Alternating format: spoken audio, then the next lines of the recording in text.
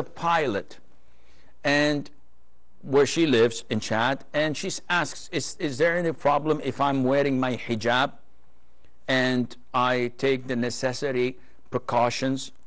She didn't say whether she's a pilot, a co-pilot, or a solo traveling on her airplane.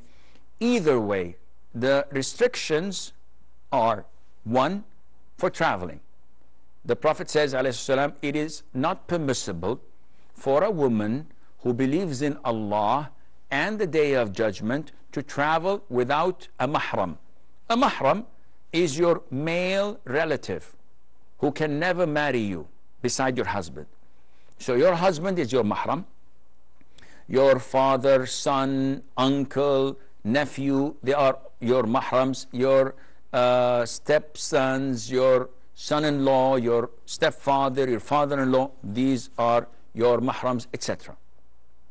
So the first problem is with your traveling without a mahram. Maybe you can solve this by having your husband or your mahram working as a steward in the airplane, and then he's traveling all the time.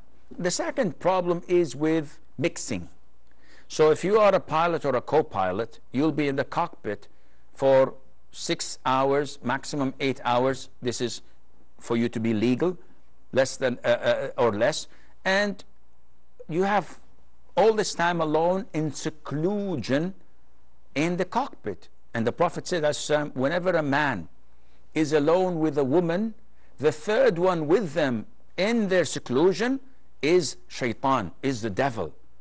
And we know, I have like hundreds of stories of what's happening in layovers, in when traveling for training, for recurrent, etc. Things that are, okay, not everyone would fall into, but the possibility is always there, and hence Islam prohibits a woman from working such a job, and Allah Azza wa Jal knows best. Khadija from